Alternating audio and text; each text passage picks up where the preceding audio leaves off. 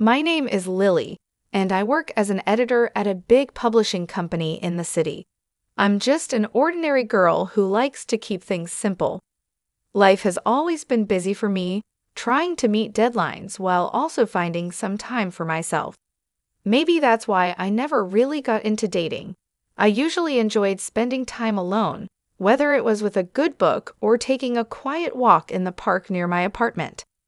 But everything changed on one sunny Sunday that seemed like any other. I was deep into a podcast, walking along without a care in the world. The park was full of people, kids running around, and pets playing. I must have lost track of where I was walking because the next thing I knew, a guy on a bicycle almost ran into me. "Watch out," he shouted, swerving at the last second. His voice was sharp, and I could tell he was annoyed. "I'm so sorry," I said quickly, taking out one of my earbuds. I hadn't realized I had wandered onto the bike path. He stopped his bike and turned around, now looking more amused than angry. "You've got to watch where you're going. This path can be a jungle sometimes." "Yeah, my bad. Totally my fault," I admitted, feeling a bit embarrassed. I brushed a stray strand of hair from my face and gave him a shy smile. He laughed, and just like that, the tension was gone. "I'm Jerry," he said, extending his hand. "Lily," I replied, shaking his hand. His handshake was firm and confident.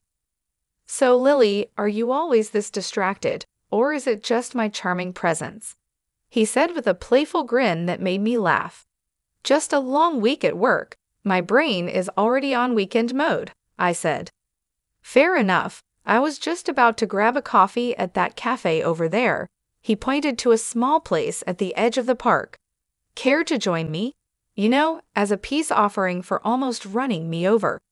I thought about it for a moment. He seemed nice, and honestly, I was curious. "Sure, I could use a coffee. Why not? It might even make for a good story," I said as we walked to the cafe. Jerry was easy to talk to.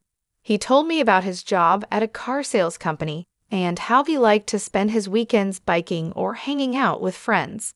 He wasn't from the city. He moved here because he thought it offered more opportunities. "You know, big city dreams and all that," he said with a smirk. I shared a bit about my job too, explaining how I loved books and turned that passion into a career. "It's better than being stuck in a cubicle doing something you hate," I added. We reached the cafe and ordered our coffees. While we waited, I realized how comfortable I felt around him. It was strange because I'm usually a bit reserved around new people, but with Jerry, the conversation just flowed. After meeting Jerry, we started hanging out more.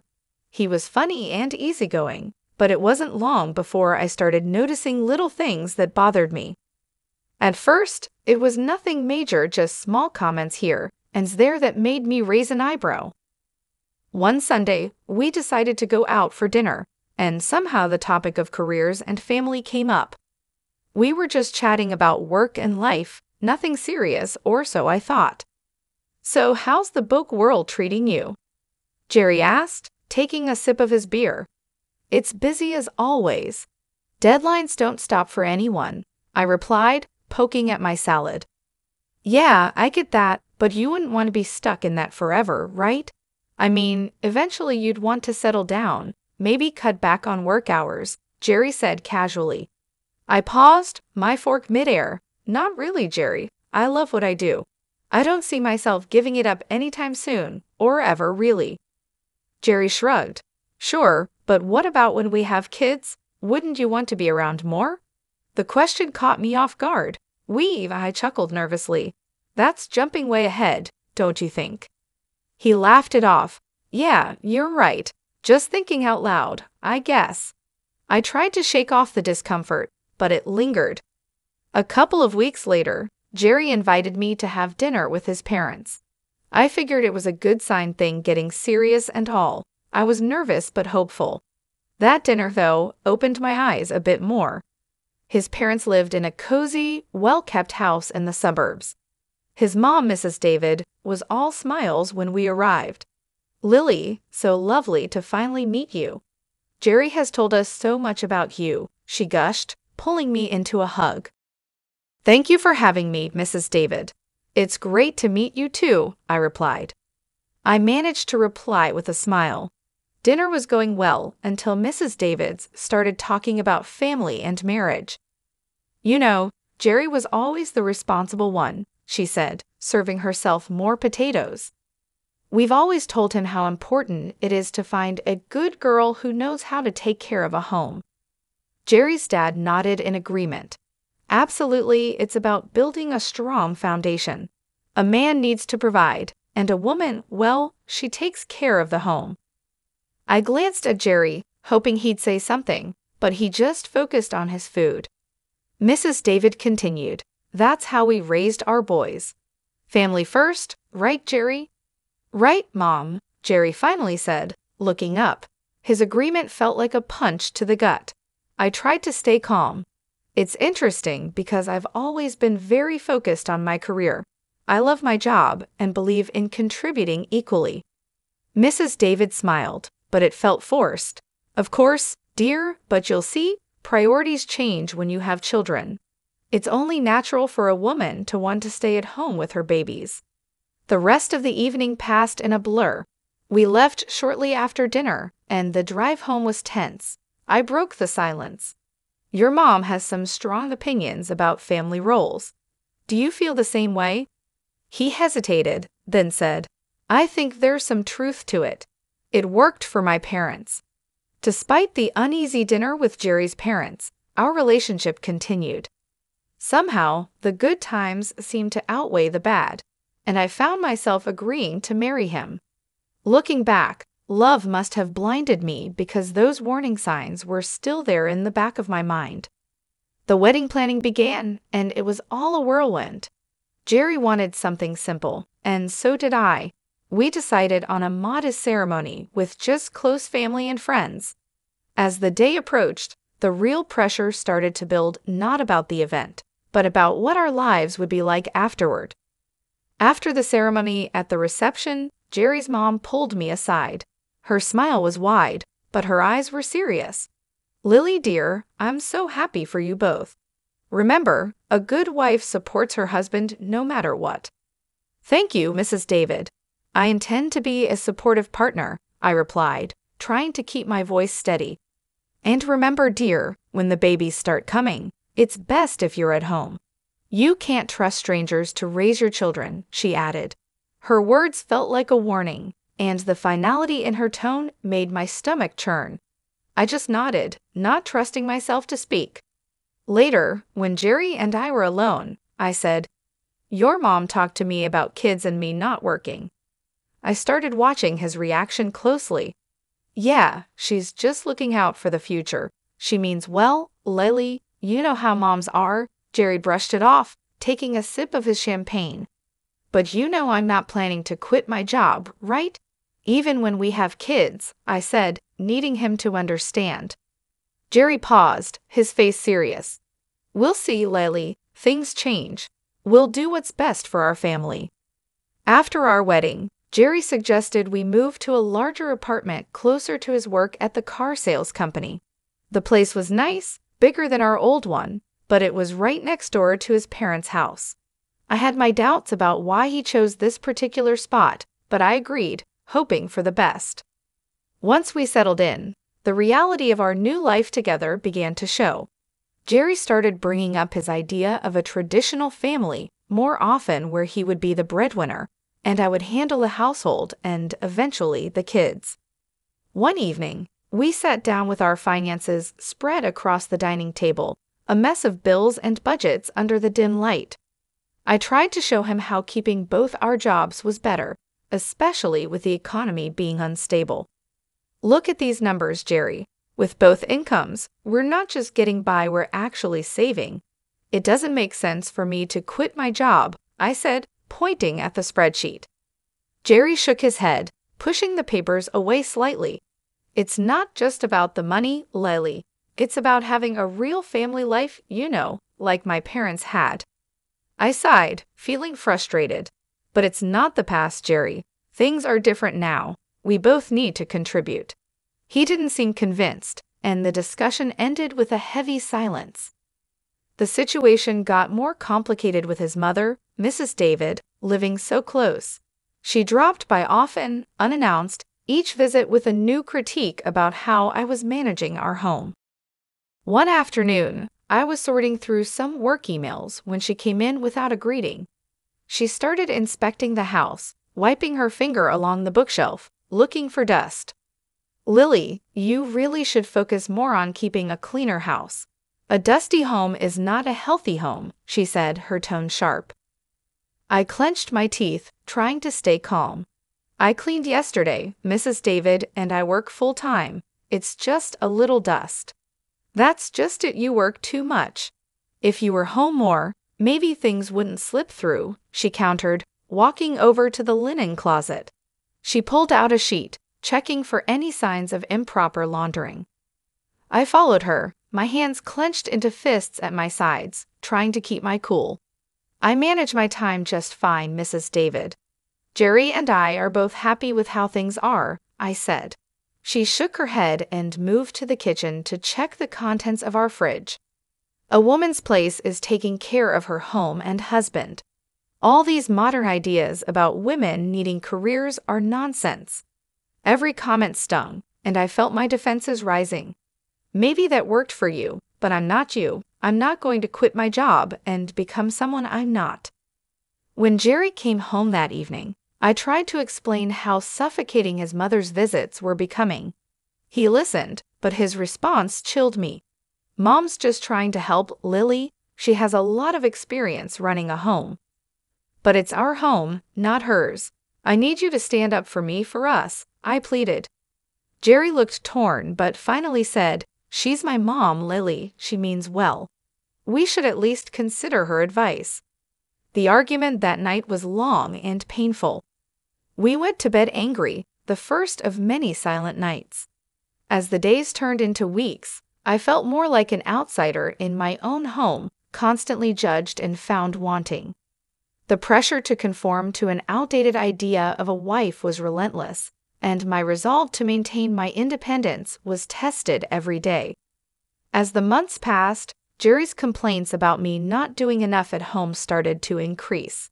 He would come home from work, look around with a scowl, and comment on the dusty shelves or the dinner that was either too bland or overcooked because I had rushed it after a long day at the publishing house.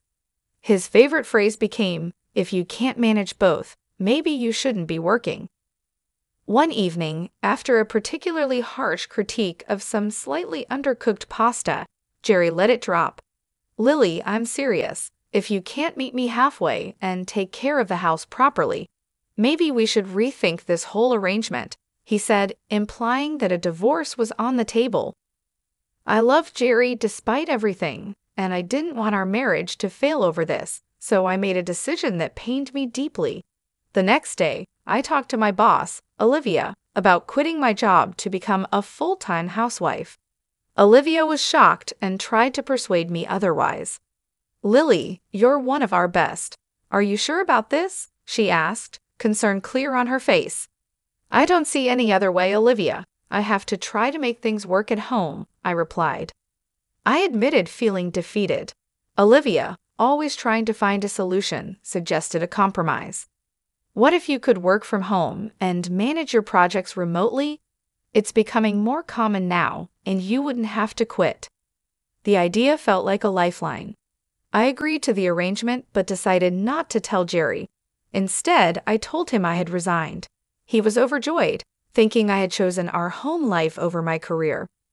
So I started my new life as a housewife, seeing Jerry off to work each morning and greeting him when he came home. But as soon as he left, I would power up my laptop and dive into my editing work. It was a strange double life, but it worked. The money I earned from my remote job, I secretly saved in a separate bank account, just in case. However, living on just Jerry's salary was tougher than we thought. Despite my best efforts to save money, 5 months later, we were struggling financially. I tried to bring up the topic gently. "Jerry, I think it might be necessary for me to go back to work. We're running through our savings too fast." Jerry's reaction was swift and angry. That's because you're spending too much. You need to learn how to save properly, he snapped. I was stunned. I hadn't bought anything for myself in months, and always looked for the cheapest deals at the supermarket. His words hurt deeply, and I felt a mix of anger and humiliation. The next day, his mother came over with the intention of teaching me how to budget. She dragged me to the store and pointed out the cheapest, often lowest quality products. Buy these, Lily. Stop wasting money on expensive stuff, she lectured as we walked down the aisles. Back home, she showed me how to dilute dish soap to make it last longer. You use too much. You need to make do with less, she instructed in a patronizing tone. She even started checking my receipts, scolding me for any purchase she deemed unnecessary. Why are you buying this? Just stick to basics, she would say, shaking her head in disapproval. Living like this was unbearable. Every day felt more suffocating than the last. I was losing my sense of self to their imposed austerity, living under constant scrutiny. The situation was becoming impossible to bear. I felt trapped in a life of pretend submission, with every part of me screaming for escape. But for now, I held on, biding my time and planning my next steps carefully. It all reached a boiling point one drizzly Friday evening. I was on the phone in the living room, pouring my heart out to my mom. I just don't know how much more I can take, Mom. His mother is always here, teaching me how to stretch every dollar until it screams. I get it, we need to save, but this is too much. Mom's voice was full of concern and anger. Lily, that's not normal. You need to talk to Jerry about setting boundaries. It's your home too, not just his or his mother's playground. I nodded, feeling a bit stronger with my mom's support, but just as I was starting to feel better, Jerry stormed in from the other room, his face red with anger. He must have heard me complaining. He snatched the phone right out of my hand. A wife shouldn't be complaining about her husband and mother-in-law like some street gossip. He snapped into the phone before hanging up. I was shocked, my hand shaking slightly. Jerry, you can't just grab my phone and talk to my mom like that. Oh, I can't? Maybe if you had some respect for us, I wouldn't have to, he retorted, his voice rising. I could see the veins in his neck bulging. Jerry, listen to yourself. Can't you see this isn't healthy?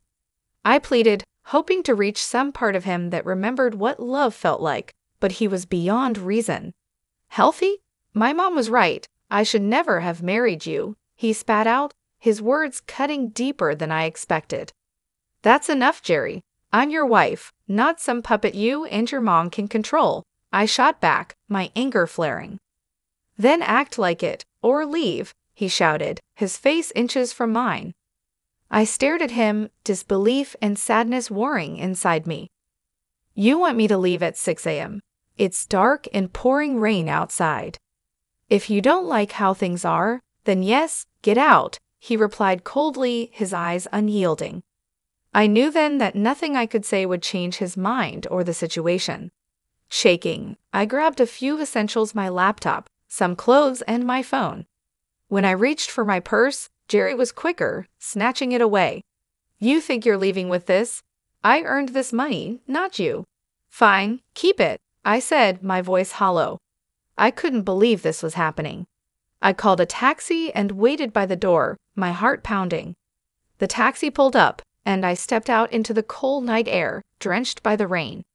As I climbed into the car, a strange calm settled over me. I was doing this. I was leaving. Later at the hotel, as I lay in the unfamiliar bed, I felt a mix of emotions. I felt a wave of relief amidst all the chaos. Despite everything, I hadn't quit my job, and my secret savings account, which Jerry didn't know about, was now my lifeline. As dawn broke, I got up, the weight of my decision heavy on my mind. Today was the day I would take control back. I had an appointment with a lawyer to talk about filing for divorce. It felt surreal, like I was living someone else's life. The lawyer's office was a simple, unremarkable place, tucked between a row of old brick buildings. Inside, Mr. Richard, my lawyer, was a straightforward man who didn't waste any time. Let's get down to business, he said as soon as I sat down. You're here to file for divorce, correct? Yes, I confirmed, my voice steadier than I expected. I can't go back to the way things were. Mr. Richard nodded seriously. All right. I'll need all the details, any joint accounts, property, anything that needs untangling. We spent the next hour going over everything. He explained the legal process, what I could expect, and what my rights were. He was thorough, making sure I understood each step before preparing the necessary documents. You'll need to serve these to your husband, he instructed as he handed me the envelope, sealed with a stamp that felt like the seal on my old life. With the divorce papers in hand, I went back to the apartment I had shared with Jerry. He was still asleep, probably exhausted from last night's argument. The apartment felt different as I packed my things each item I put away marked the end of another shared chapter. By the time I finished packing, Jerry was waking up. He wandered into the kitchen, bleary-eyed and clearly confused to see my bags piled by the door. What's going on? He mumbled, scratching his head. I didn't have much to say, just actions to take. Instead of answering, I handed him the envelope. These are for you, I said, my voice calm despite the emotions swirling inside.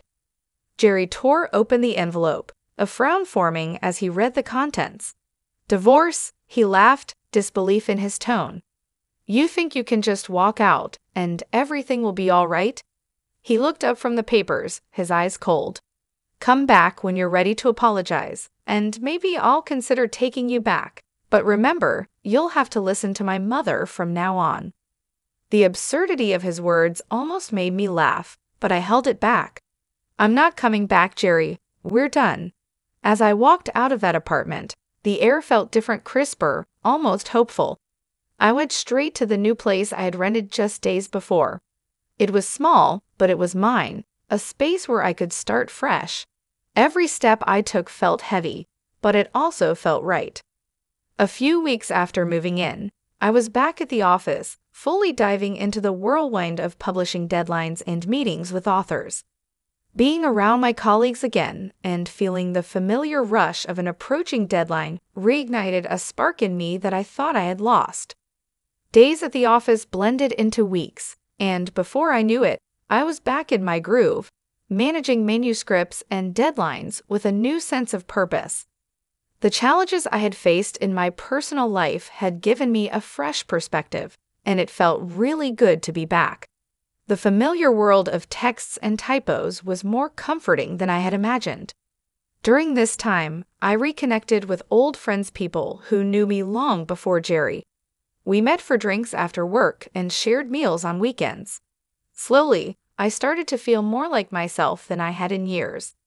The laughter and light-hearted teasing grounded me, and in their company, I rediscovered parts of myself I had forgotten. A few months into this new phase, I received an unexpected call from Jerry.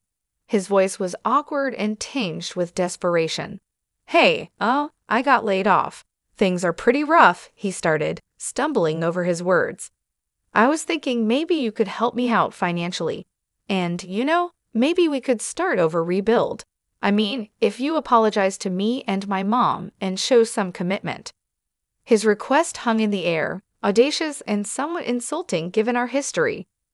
Jerry, you really think I'd come back to support you and your parents after you kicked me out? You're out of a job now, and suddenly all your high and mighty principles are gone. There was a pause. So that's a no, he asked, sounding smaller and deflated. Jerry, I'm doing really well. And honestly, I'm enjoying my freedom too much to give it up again. I hope you find your way, but it won't be with me. My words were firm, sealing the end of our relationship. After hanging up, I felt a surge of empowerment. Jerry's call, though ridiculous, had reaffirmed something important for me. I was truly free now, and no offer or plea was going to change that. Hello, Amy. Please come to Isa Restaurant across from the station right away. The whole family is here waiting for you. Isa Restaurant? You mean that French restaurant place? What do you mean the whole family is waiting? Actually, I reserved the place. I even invited the family members who usually can't make it. The cost will be around $20,000, and I'll be paying with your credit card. Please hurry. With that, my husband James hung up the phone.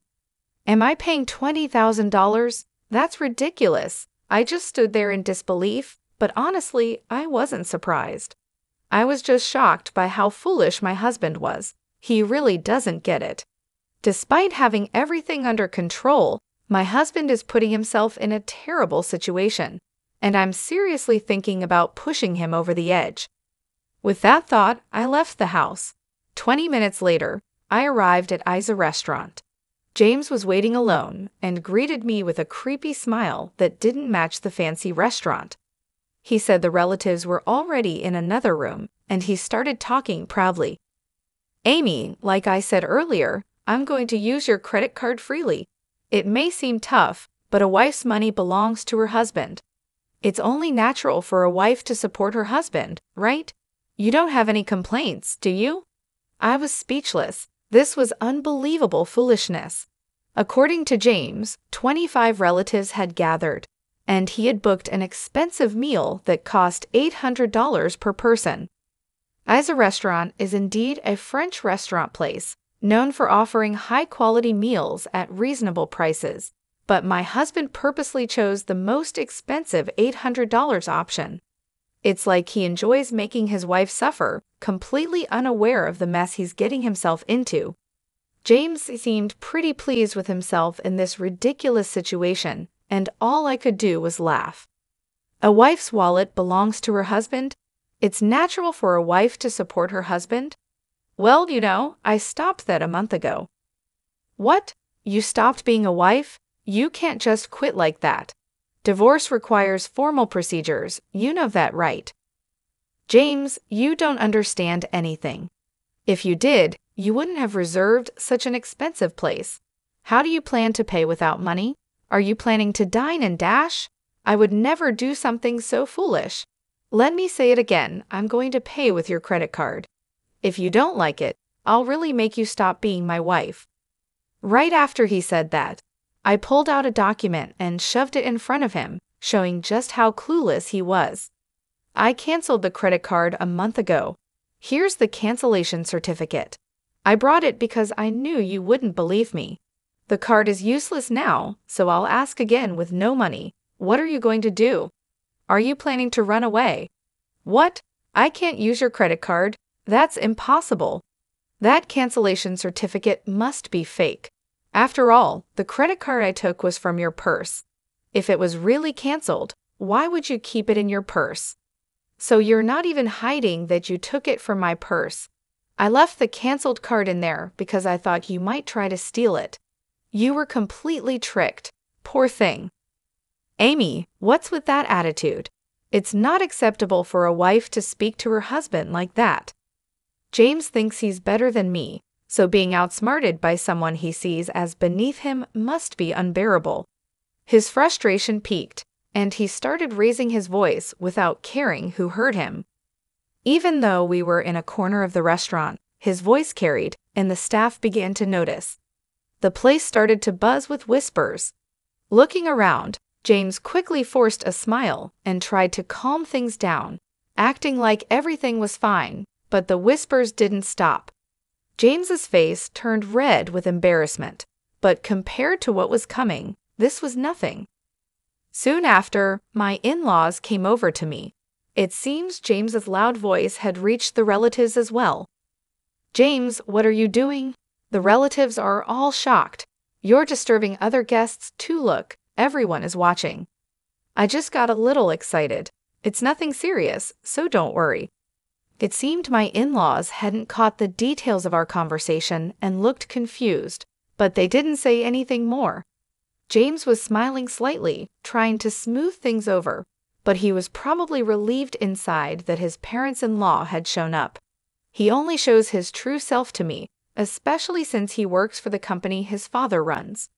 In front of him, James always pretends to be the perfect husband. I also looked shocked, just like my in-laws, but James gave me a stern look and silently warned me, "Don't say anything unnecessary. I won't forgive you if you do." I could feel the pressure from him. He has always tried to scare me and control me with force. I used to be afraid and would do what he wanted, but this time I couldn't take it anymore. James inviting the relatives turned out to be the perfect chance to show everyone his true colors. I started talking to my in-laws about who was going to pay the bill. James planned to use my credit card, I explained. He took the card from my purse and reserved this restaurant without asking me. My in-laws were shocked. That credit card was actually canceled a month ago, but James doesn't know that and was planning to use it anyway. He doesn't have any money, so how does he plan to pay? Wait a minute, Amy, they said, confused. Are you saying James took your card and planned to pay for today's meal with it? James said he would cover the cost, which is about $20,000. But if what you're saying is true, was he really planning to make you pay $20,000? That's hard to believe. Could this be a misunderstanding? My in-laws were clearly upset, which is the usual reaction. Even though it sounds unbelievable, it's the truth. Trying to hide what was really happening, James started talking in a cheerful tone with a forced smile. Amy is mistaken. I plan to treat everyone at my own expense. I'll settle the bill, so don't worry.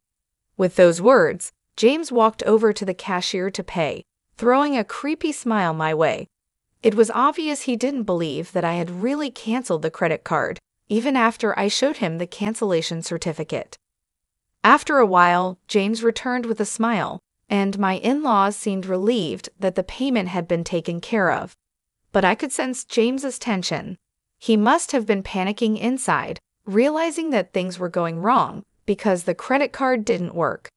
That was no surprise, since I had definitely canceled it.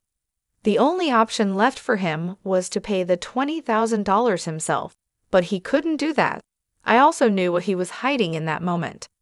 I gave him a cold stare and said, "Tell the truth before things get worse." My words made him nervous, and his face changed. After thinking for a moment, he finally admitted the truth.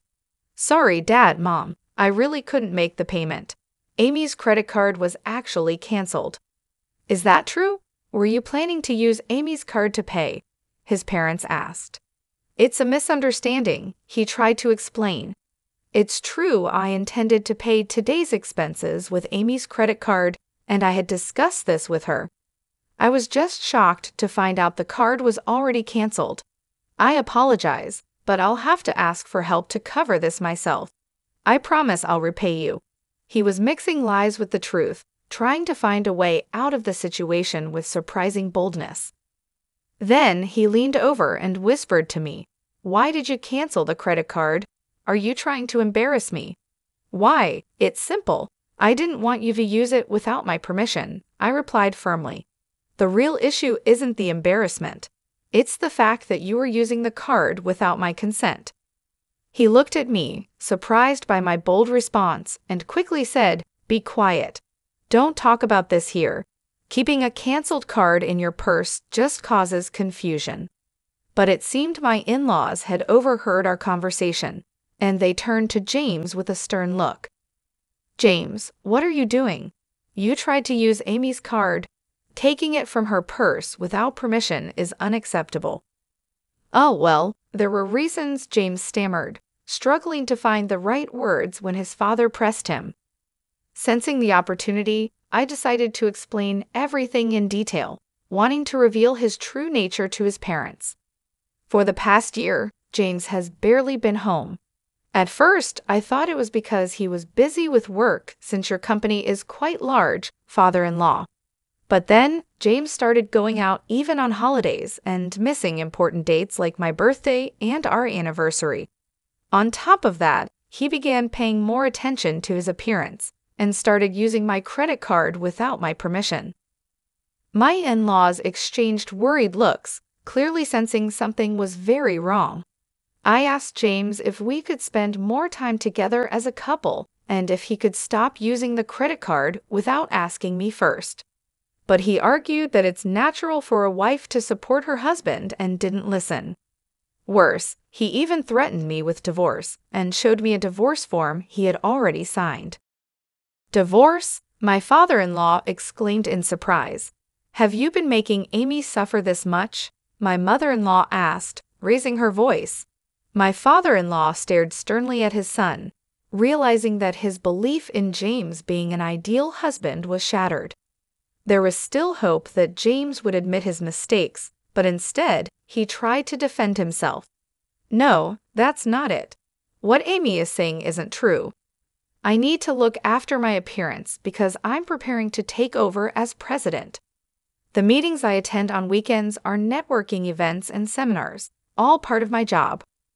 What's wrong with using joint funds for work-related expenses? If I stop earning, my wife would suffer too, James said, trying desperately to justify his actions. My in-laws stayed quiet, perhaps finding some logic in James' explanation and hesitating to criticize him. However, I knew the truth and his excuses didn't matter.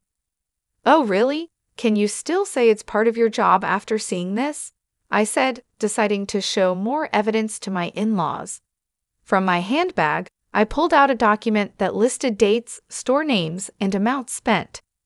What is this? They asked. This is a credit card statement. As you can see, it shows purchases of luxury items for women. Why would you buy things like that? I asked, holding up the document. James quickly tried to grab it from me, but I moved his hand away and looked at him, demanding answers. Why did you buy luxury items for women with my credit card? Cosmetics and jewelry aren't needed for your job, are they? Can you explain this? Those were gifts for the women at work, for their birthdays. It's important to be liked by women in business, you know. The expense was necessary, James said, sounding unsure. His explanation was confusing, but considering his position at work, there might have been some truth to it. Saying it was for birthday gifts might seem reasonable, but this time his parents didn't believe him. Whatever the reason, the fact remains you used Amy's card without permission. If it was really necessary, you should have talked it over with her. Buying luxury brands just because female colleagues asked for them doesn't seem believable. I'm sorry. I apologize for using my wife's card, James finally admitted. I promise I'll never do it again. Please forgive me, my husband pleaded, making an apologetic gesture toward me and his parents. However, my father-in-law's anger didn't fade easily. He sternly warned my husband, just because you're married doesn't mean you can use someone else's credit card without permission. And since the amount is significant, make sure to pay Amy back for the money you spent. All right, I'll refund the money, my husband said, looking downcast and appearing thoughtful, but I wasn't convinced. Did he really think I didn't know he was still hiding something? This was just the beginning of the real challenge. My husband, his parents, and I headed to the room where the other relatives were waiting. Once there, I took out my smartphone from my bag and pressed the play button. The sudden sound surprised my husband, and he stared at me in disbelief, his face quickly turning pale. The audio was a conversation between him and a woman where he was insulting me, and the woman was saying, "Hurry up and divorce your wife." The family members around us were shocked by what they heard. James, who is this woman? I asked. Oh, well, my husband desperately searched for an excuse. His parents glared at him angrily, and the relatives were horrified by the situation. My husband was now facing another crisis right after the credit card issue, without a moment to recover. There's no hiding it anymore. You're having an affair, weren't you? I said firmly. My husband started sweating and quickly shouted, "That's not true. I'm not having an affair.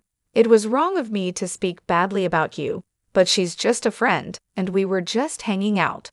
By the way, when did you record this? Eavesdropping is illegal."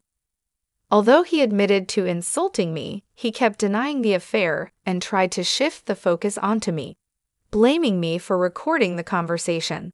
But I wasn't backing down. I explained the facts so he couldn't escape. James, I've been keeping an eye on you for a while. The credit card history made the affair obvious. That's why, while you pretended to go to work, I installed a listening device in your car.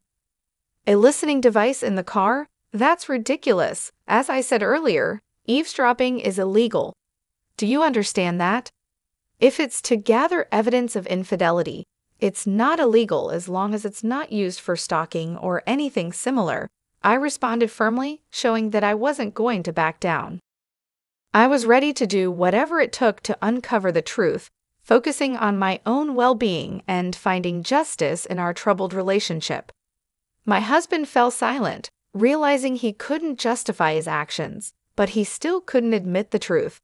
Instead, he turned to his parents and relatives, saying, "Everyone, please don't believe what she's saying. She's trying to trap me. I haven't been unfaithful." Sighing, I tossed a document in front of him and the relatives. "What is this?" he asked, looking uneasy. "What do you think it is? It's a demand for compensation." As soon as I said that, my husband's face turned pale. The document was a compensation claim I had sent to his mistress. Through an investigation, it was confirmed that he was having an affair with a woman named Lily. So I went to Lily and demanded compensation from her before coming to him. "You met Lily directly and demanded compensation? What were you thinking?" My husband was so shocked he couldn't speak, but really, he had no right to blame me while ignoring his own mistakes. "Surprised? But she told me everything. She didn't hide your wrongdoings. You were buying luxury items for her with my credit card, weren't you?" The excuse about gifts for female employees was obviously a lie. It was all for her. Lily admitted everything, and because of my credit card, she agreed to pay compensation. That's why I brought this compensation claim. My husband looked up at the sky, his face full of despair. I waved the compensation claim in front of him, showing it off. Unable to hide his irritation, he raised his voice, saying, "Damn, to think you planned all this without me knowing. You're truly a cunning wife."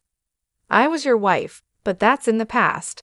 I told you a month ago that I quit, didn't you hear? In fact, the divorce papers have already been submitted. I'm just an acquaintance now." "Did you really submit the divorce papers?" "Why are you surprised?" "I simply submitted the divorce papers you waved in my face to try to trouble me. Everything was done through the proper procedures. Any complaints? But you shouldn't just file for divorce on your own. Divorcing without discussion is unreasonable." "It might be unreasonable, but that doesn't change the fact that you used my credit card without permission. That's why I filed the divorce papers on my own. This matter is now settled." My husband was left speechless, clearly shocked by my actions. He hadn't expected any of this. My in-laws and other relatives who were watching seemed to finally realize that my story was true. Using Amy's credit card without permission and having an affair. To think we believed you two were happily married and you were committing such betrayals, they said, their faces filled with anger. The entire family sternly reprimanded my husband. My father-in-law spoke firmly. "This marks the end of our relationship as parent and child. Additionally, you are fired from the company." "Fired? Just for an affair? This is too harsh. Think about it calmly," my husband protested. At that moment, a sharp snap echoed through the room. My mother-in-law had slapped my husband hard across the cheek. Tears filled her eyes, a mix of sadness, pity, and disappointment. "Just an affair? You're the one who's wrong, James. You planned to hurt Amy and then just run away?" Her voice was filled with anger, and my husband had nothing to say in response. All eyes in the room stared coldly at him. "Mere an affair," he had said, revealing his irresponsibility. He had always proclaimed, "My wife's money is mine." A wife should devote herself to her husband. Such selfish attitudes were unforgivable. For a moment, he remained silent, but then, with stubborn defiance, he slowly raised his head and declared, "It doesn't matter if I'm divorced or fired. I'm going to be with Lily." "What did you say?" Everyone was shocked as my husband openly revealed his plans to marry another woman right after our divorce. He then confidently declared, "I am skilled enough to work at any company without a problem. My father's company is worthless. As long as I have Lily, that's all I need. I truly love her. Marrying her is all that matters to me." My in-laws were stunned by his words. Even after being pushed into a divorce, cut off by his family, and losing his job, my husband still remained defiant. But his arrogance was about to hit a wall. "You might not know this, but Lily has been seeing several other men as well," I revealed. "That's a lie. Lily loves only me. You're just jealous and making this up," he shouted back, refusing to believe it. "But it's the truth. She has relationships with multiple men, and you weren't the most important to her." "Not the most important." "Yes, you weren't that significant to her. In fact, she paid the compensation to me quickly to avoid any problems." "I can't believe it. I didn't think Lily was that kind of woman. The idea that she had feelings for you was just a delusion. You were being used. By the way, the compensation she paid me was actually funded by another man she was seeing." "That's a lie. There's no way Lily would deceive me. We are going to get married. Nothing you do can stop us." My husband still couldn't accept the truth, so I calmly confronted him with the reality. "It's time for you to understand that you've been abandoned. Haven't you noticed that you haven't been able to reach Lily lately? Your calls and messages aren't going through, right?" Now that I mentioned it, my husband hesitated. He started to realize what was happening. "In short, you are no longer needed. You've been blocked." "I am no longer needed." "Yes, exactly. Do you understand now? There's nothing left for you. This is what happens when you deceive others." After hearing this, he collapsed to his knees and bowed his head. "Please, Amy, I'm truly sorry. Please forgive me," he pleaded. It seemed he finally realized his situation. "Please reconsider the divorce. Please reverse the firing," he begged, bowing repeatedly to me and his parents. But everyone had already moved away from him. "It's too late for apologies now. I will demand a fair division of our property and the money you wasted using my credit card. A person like you is just a nuisance to any organization. If you think you can work somewhere else, go ahead and try. It will be worthless. Please don't leave me like this. I'm reflecting on my actions. Can I have just one more chance?" he continued, his voice filled with tears. He appealed to his father, but my former father-in-law, having given up on his son, ignored him and hurried out of the restaurant. His wife followed, and the relatives also began to leave, showing no further interest in my husband. "Well, I'll settle the payment then," I said. "What? You're paying the $20,000? he asked in disbelief. "Of course, I'll bill it later," I replied with a sweet smile. He muttered something as he collapsed onto his knees. Today, because of my retaliation, became the most painful day for him. However, this story is not yet over. His ordeal will continue. After the incident, I returned to my parents' house, but for the past few days, I've been receiving numerous missed calls, all of them from my ex-husband, James. The phone is still ringing nonstop, and I know exactly why. I had been ignoring his calls on purpose, but this time, I decided to answer to deliver the final blow. "Amy, you finally answered. Please help me. I'm really in trouble," James pleaded. "It sounds like a tough situation. What happened? Are you trying to escape debt collectors?" I asked calmly. "What? How did you know that? Did someone tell you?" he replied, shocked. "No, I found out on my own." "James, you've racked up a lot of debt, haven't you? Not only were you giving money to your mistress, but I also heard you've been paying your coworkers to do your job. Despite their refusals, you forced them by using your position as the boss's son. You used underhanded tactics to keep up appearances at the company, enjoying affairs in your free time, and took on debt just to live how you wanted. Such foolish actions. On the day the family gathered at the fancy restaurant, when it was discovered that the credit card had been canceled, James had no choice but to pay the $20,000 himself. But I knew he couldn't do it. I had already found out about his significant debt. "James, this is all the result of your own actions. But you're capable, aren't you? Leaving your father's company shouldn't be a problem, right?" "Well, The truth is, I haven't found another job yet. All my interviews have been unsuccessful, and I'm being chased by debt collectors. It's wearing me down mentally," he confessed. That's exactly what I expected from someone who pushed their work onto others to make themselves look good. Even if you find another job, it won't last. Don't you get that? My words hit him hard, and he couldn't respond. Unless he reflects on his actions and changes his ways, he'll keep making the same mistakes over and over. If things continue like this, he'll only face more misery, even without my intervention. Amy, I truly regret everything. I should have valued you more and worked sincerely at my father's company. But I neglected all that. I'm genuinely sorry. Won't you consider starting over with me?" he begged. I must say, it's impossible to try again. I believe people can change, but some actions are unforgivable. You didn't just deceive me. You deceived many others who trusted you. You need to pay the price for that. And of course, you will fully repay the property division and the money you misused. Escaping is not an option. After hearing the silence on the other end, I calmly ended the call. 10 days later, I heard more about James's recent situation from my former in-laws. As expected, he hadn't found a stable job and ended up asking his family for support. "I need help because we're family. Is it okay for your son to end up like this?" he pleaded desperately. It was frustrating to see him ignore and deceive his family and relatives, only to turn to them for help when he was in trouble. His self-centered behavior is something I've always noticed. James has lived comfortably because of the help and support from those around him, but I've never heard him express any gratitude. If I had seen his true nature before getting married, I would have never gone through with it.